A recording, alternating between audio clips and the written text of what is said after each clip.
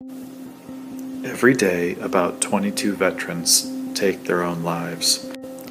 That's about 8,000 people per year and over 80,000 people over the last 10 years. Almost 70% of these veterans are not recent veterans and did not fight in the Iraq nor Afghanistan wars. These are people that served their country, fought in wars, and could have continued to make the world a better place. Many of us have taken up the challenge of raising awareness about veteran suicide by doing 22 push-ups every day for 22 days, sharing it to YouTube, and then sharing it across social media.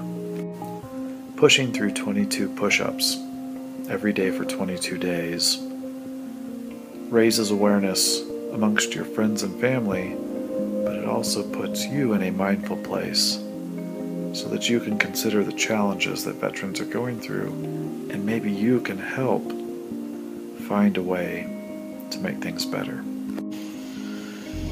We all need help sometimes, and many of our veterans need a lot of help right now. And some of them, they just need to know that we're there for them, that they're not alone, that there are other people in it with them as well. Visit 22kill.com to learn more and join the challenge. It's not difficult to start. It will definitely make you think,